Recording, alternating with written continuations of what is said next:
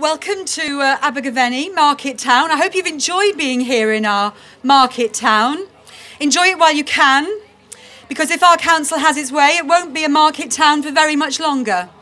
Our local council is selling off the market site, the livestock market, and replacing it with the Morrisons. So today, this isn't really so much a rant. This is more a great howl of anguish and despair, because we want to know in this community, what do we have to do to get our voice heard round here? Our local council, Monmouthshire County Council, prides itself on its strapline, your county, your say.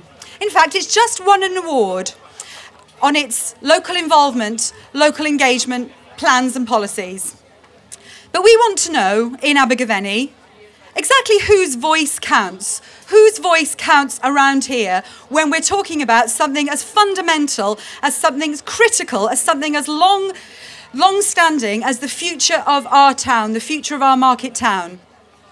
So whose voice counts? Clearly not the 4,000 people that signed the petition a few years ago when the council first made its proposition.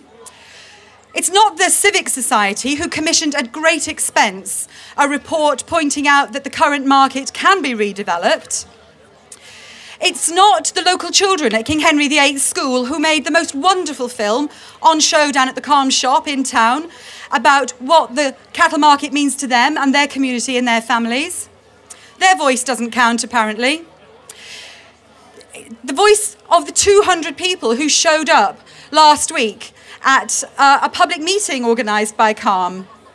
Their voice clearly doesn't count because they got bumped off the front page by the voice of our local councillor who's leading this project, Councillor Bob Greenland, and his reckless and inappropriate and shameless promises to build 2 markets and to see which one thrives. That's our taxpayers' money that he's playing with there. Thank you, Mick. So whose voice counts? We'd like to propose that the people in Abergavenny would very much like to have their voice heard. Down in the town, Calm is running a little shop at the moment, and it's full of propositions, proposals, of ideas about how our town can be developed, building on its rich history, its deep ecology as a market town. And when we talk about the ecology of towns, I guess I'm building on the themes that we were playing with yesterday in the debate, the future of the high street debate. What we already know, what we know through evidence and research, is that when market towns change, they need to have a deep, deep reference to that town's history, to that town's provenance, to how things work. And when councils make quick decisions about a town's future based on how much money they can earn from selling off sites, it has dramatic, dramatic effects on that town's future.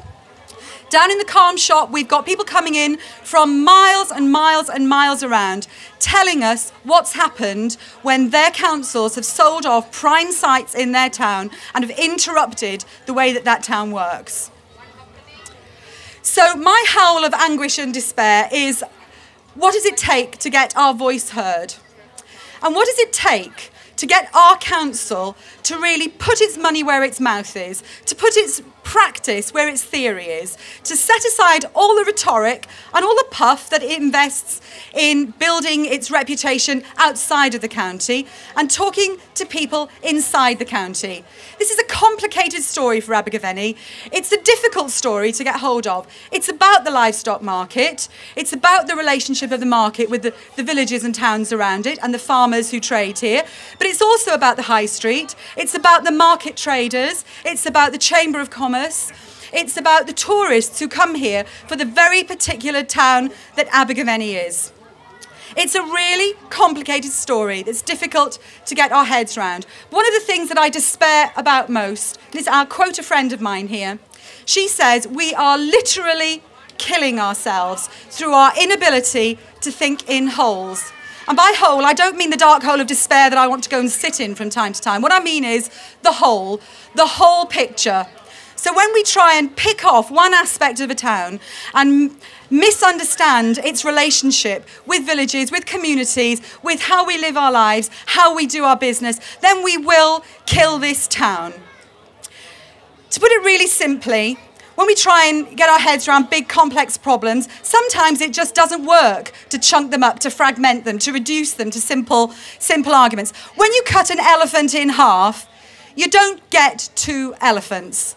Sometimes we've got to get our heads around the big, complex, difficult issues. And I believe the people of Abergavenny want to be involved in that debate. We want to be involved in the future of our town, and we want to be involved in the council's decisions about what our future looks like. So what does it take to get our voice heard round here?